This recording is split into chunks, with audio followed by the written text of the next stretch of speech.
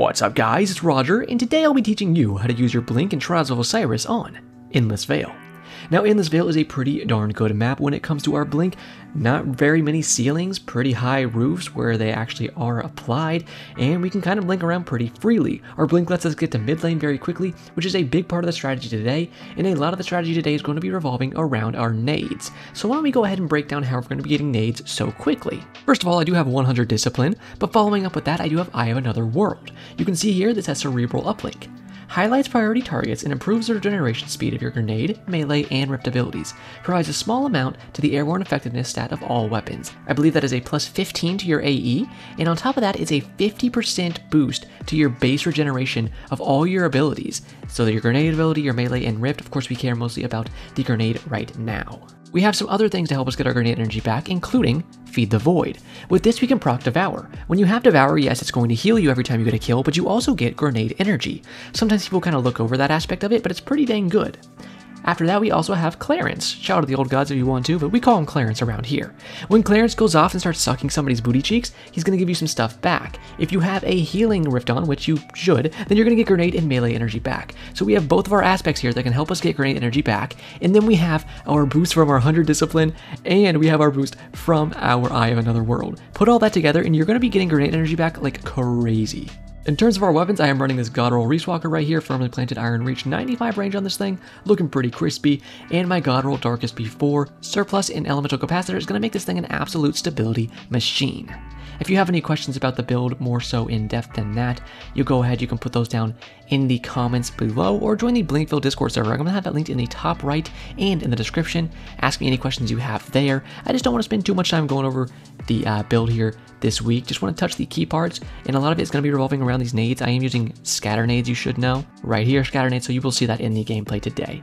You can go ahead and look at these fragments actually since we're already here. I'll let you look at those really quick in case you are interested. Pretty straightforward stuff. Take a peek at the mods on the armor too if you are interested in that, but with everything covered, I think we are about ready to get in this gameplay. So why don't we go ahead and blink on into it. Okay, we got the first play here. Now, unfortunately, this first play, it's a good one, but it's not exactly the strategy I want to show you. Now, I do want to mention, I did kind of look at the exact time of how long these nades take to go on cooldown, right? From what I've seen, it takes 40 seconds just regularly to get your nade back up. But that's not counting, you know, any kind of boost you get from Clarence or your Devour boosting your nades back up. So I think you could probably get around a 25-second nade right back off cooldown, and that's pretty crazy to me. Just knock this guy out of the frickin' air right there, and then here's what I want to show you with these nades. You're going to blink forward twice from your spawn, get towards mid, hop this little nade straight into the corner there. You can do this from either side. You honestly want to throw it a little farther than I did right there. I have some clips where it actually works and it gets that first kill very, very easily. You got to remember you're going to get to lane faster than almost any other movement ability because we have blink on. Especially if you're using Astrocyte Burst, you're going to soar there in record time. Get a good flank with my blink right here, knock these guys' heads off. Go back to the next round here. Let's see what we got. Alright, good. The nade is back up. What we're going to do is fly in mid. Like I said, you can do it from either side. Throw it in here and then start taking shots immediately. You can see right there, some pretty dang good damage that time. Almost killed those guys. If my teammates honestly hit any damage, we would have had 1 or 2 kills there, but hey, you can't really count on randoms, can ya? And this is freelance weekend. It's also cap point weekend. You can see there's a cap point in mid right now. So I'm doing my best to kind of flank using my radar, get to the left of these guys, take one out. I see one more getting ticked by Clarence, so I fly in on him while he's still weakened, knock him out with an easy shotgun map, looking for the last guy, and I blink onto him, and my teammates take him out pretty well, so hey, they did help a little bit there at the end. Again, coming into mid, we can blink twice, chuck this right in there. You can see this a little bit of a better throw straight into that pocket right there is exactly where you want to throw it.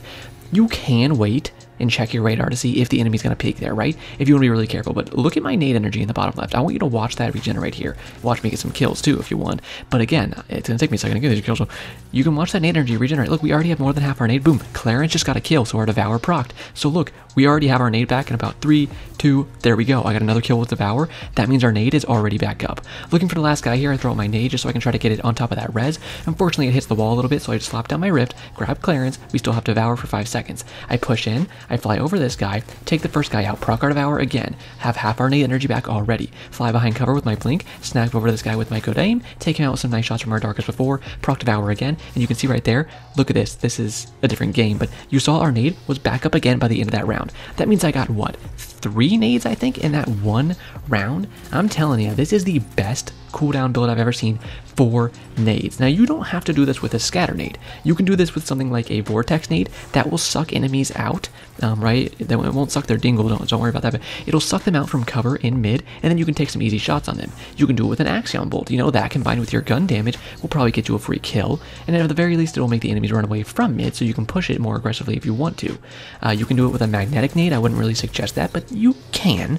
You can do it with a void spike. You know, you can do it with a void wall. Any nade is very good for this, even if you want to do something very aggressive, like throw a suppressor nade down lane, and then follow that up with a very aggressive blink shotgun or blink SMG playstyle. You can get on top of enemies while they're still suppressed, and you should use an Echo of Domineering, I will say, if you're going to do that, and you can get on top of your enemies very easily and take them out while they're suppressed. Now, of course, this is still good even when you're not pushing down mid. There's going to be times where you're not going to be able to push down mid, because the thing is, with strategies like these, I'm going to say use our blink here to get a very nice flank on these guys. Go over this tree right there where I just flew over. That's a very nice flank spot. People are going to see you on the radar sometimes like that guy did, but when I fly over that tree like that, he's not going to be expecting that push, so I can land right on top of his head and take him out with a very well-placed shotgun shot. Now, you gotta be careful, because, like, right there, it didn't work in mid, but other times, I mean, this is 4-1, right? These people were starting to understand that I was pushing mid like this, that I was throwing the nade there and then taking shots to try to get that easy combo kill. So once the game goes further on, you have to start understanding that your enemies, they're gonna adjust to your playstyle. That doesn't mean you can't keep using this nade right off the bat at the beginning of a round very effectively. If I may suggest something to you, I would say go towards the shrine area. I think it's called shrine. That is the right side of where I am looking on the map right now, where the flag is actually spawned. That area can be very good for your nades too. You can kind of huck one over into a very nice area to get some damage. I'll try to show you if that pops up in these clips at some point. You can see me holding mid here, just because they got my teammates, you know, they killed my teammate there, so I assumed they were going to push there. Throw out the scatter nade here, because I knew he was sitting inside of the cubby. That let me do enough damage where I could easily take him out with my shotgun and secure that round for my teammates. You can see sometimes the flag is going to be inside of temple here. If it is, I would recommend that you challenge that. You can throw a nade on top of these guys when they stand here, because oftentimes they will peek from there. I didn't have a nade when this round started, so I backed up, put a rift down, grab clearance, let my teammates heal, and see if we can get some kind of peeks on them. I do have ricochet rounds. I often try to use those in these maps so I can kind of bounce the shots off the wall, maybe get a kill on somebody that's running away. You can see these guys are kind of just running from us, but I wanted to get a little aggressive, fly over that area right there with my shotgun, map this guy real quick, keep flying towards the left. I wanted to get a flank on this second guy. You can see the third guy actually rage quit, so see you later, loser. Smack this last guy with a nice shotgun shot when I was able to flick over to him, and we do trade the round, which is better than a loss. Now, it should be noted that you're always going to have your other abilities up almost all the time too, because I Have Another World, sure, it works on your nades, but like I said earlier, it also applies that 50% base ability regeneration to all of your abilities, not counting your super, but your melee and your rift as well. So you're always going to have those abilities, which is very nice. Not to mention your devour and your clearance, well, just your clearance, I will say, are going to help you get your melee energy back up, so you're always going to have that ability as well, without even having a crazy good strength stat. That right there is the perfect nade that you're looking to do. People are oftentimes going to walk right into that, especially if they're sniping or something, and you can just take 2 extra little shots. We do need to remember that our scatter nades can one-shot. You don't need to put any extra damage into somebody, and they will be able to do one hit KOs, you know. That's a very nice part of scatter nades, and that's why I personally use them, because even if you can't get any other gunfire, you can still just get a one-hit KO with your nade and not even have to worry about shooting your enemies in the slightest. This guy flies up. Unfortunately, he had some good movement there to get himself out of trouble. I don't know if he used a boosters there or something, but he really just like dodged my bullets, I will say. Now I'm looking over to my left here because I see this guy shooting his bullets, so I kill him, fly up to get heavy here. You know I like to get a little sword play for you guys. Unfortunately, didn't get any kind of tracking with the sword here, which he was a little far away, so I'm fine with that.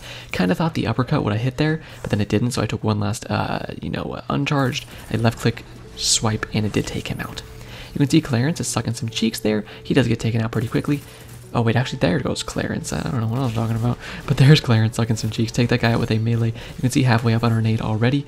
Taking our shotgun out, looking for the next fight that we can actually take. Kill this guy, boom, and our nade is back up in 3, 2, 1. That is a nice blink right there. I will say use that area of the map. There's a little slit, a little butt crack, if you will, in the upper portion of the map there that you can use your blink to slide along the wall.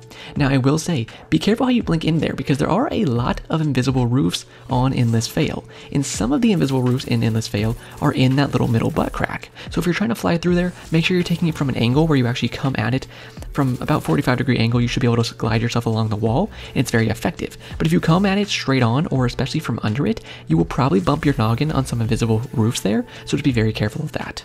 You can see this guy challenges and he has a nice well here. At this point, what I wanted to do was just shoot the well. Remember, you don't have to shoot the well just on the sword there to break it. You can also shoot the little orb at the top, and that's what I was trying to do. Now, we're in kind of dire straits here. I only have 60 intellect, which is really all you do really need, you know, to get your Nova Bombs pretty effectively. Take that first guy out. Almost have my Nova Bomb, but I'm like, I don't know if I'm going to get it for the end of this round, but I can't let them just cap, right? I at least have to try for this. I fly in, I push him backwards to get him volatile. Take some shots, unfortunately he doesn't die. I blink backwards right when my nade is up. Throw the nade out, take some shots, boom, I shut him down. That disappears the bubble. My teammate puts down a Well of Radiance, and he clutches up the round.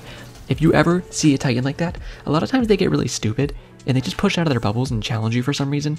These scatter nades are perfect for that. The second they step out, they just, you know, walk into a world of pain, just like that guy did right there. You can see combination of my shots and my scatter nade let me take him out pretty easily. Fly in on this guy, push him to the left, nice play, shotgun shot takes him out. We're not going to talk about the first one. Sometimes you're going to miss that cube right there. You might clonk your face into it like I did.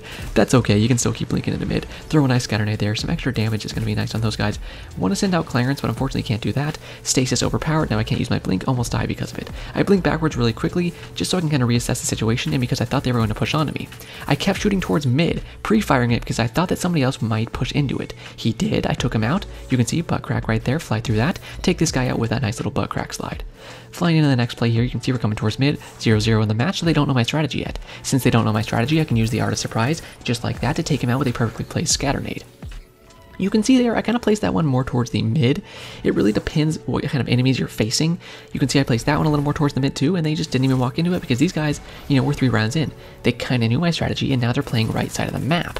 I'm taking some shots at them in case they want to hop up, but then I decide I just want to rotate with my Darkest Before, get behind them and take some shots. This guy gets out of my shots, unfortunately, and I was like, darn, I couldn't quite pick that kill up, that sucks.